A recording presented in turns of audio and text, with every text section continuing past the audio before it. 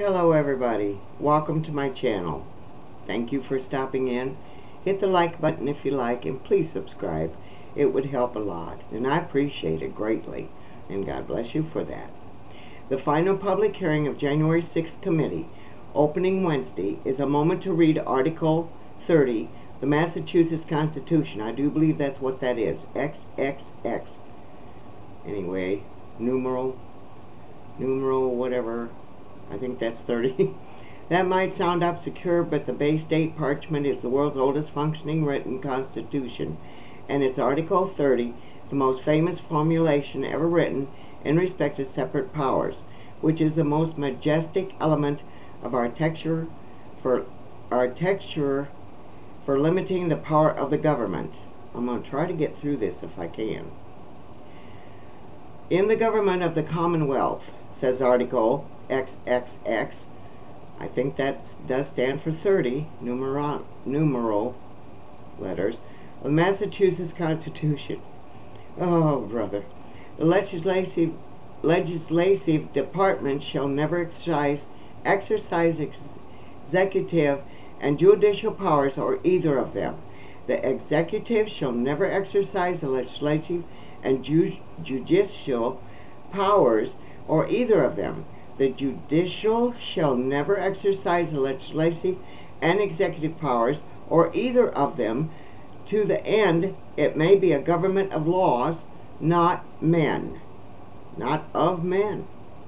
The text has been initialized to emphasize the part of the principle that the January 6th committee is violating. As a legislative panel, the committee has sought from its inception to exercise executive power, criminal prosecution. The panel solons were borrowing techniques from federal prosecutions, employing aggressive tactics typically used against mobsters and terrorists. The Times reported actually hiring 14 ex-federal prosecutors. For what would it do that? Question mark. The Times reported the committee sought to break through stonewalling from Mr. Trump and his coterie,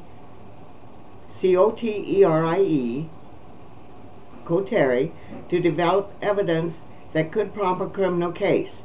The idea, the Times explained, was to surmount the panel's lack of authority to pursue criminal charges. So its best opportunity to hold Mr. Trump and his team accountable was pressuring Attorney General Garland to investigate and prosecute them. This mission creep arose despite the enabling resolution of the panel assigning it to the investigate the facts, circumstances, and causes of the January 6th riot. It has long since become clear that by taking on and performing the functions of prosecutorial body, the legislatures of the committee lost sight of their constitutional role as writers of the law and instead came to see themselves as enforcers of it. It's no wonder why the framers, including John Adams, of the United States Constitution, drew so heavily on that Massachusetts, and why in separating powers, the framers also prohibited Congress from enacting bills of attainder, attainder, attainder, that is, from declaring individuals guilty of crimes. The goal was to avoid what the Supreme Court has called trial by legislature, by precisely what the January 6th committee has been trying to achieve. The ban on bills of attainder was a safeguard against legislative exercise of the judicial function, as Chief Justice Warren wrote in United States v. Brown. They were one of the tools of tyranny under the British monarchy, used to punish individuals who had run afoul of Parliament.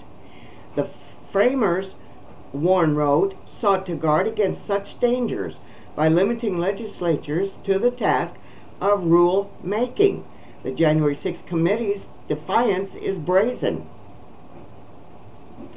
The committee knows this. Its hearing will be shadowed by doubts over its legitimacy marked the other day by the writers of the District of Columbia Circuit of the United States Court of Appeals. The writers allowed Congress to withdraw its subpoena for evidence from the Republican National Committee rather than having the panel's legality weighed in court, but said that the left important constitutional questions unsettled. One would have to go back to the House Un-American Activities Committee, known as HUAC, House Un-American Activities Committee, to find a moment in our history when the constitutionality of the behavior of a major congressional committee had itself fallen into question. The J6 committee could yet come up with something dispositive. It hasn't yet, though, and even if it does, whenever it comes up with would start to look like fruit from a poison tree. They should have read John Adams. Now that was very interesting to me. I really kind of like that. Yes.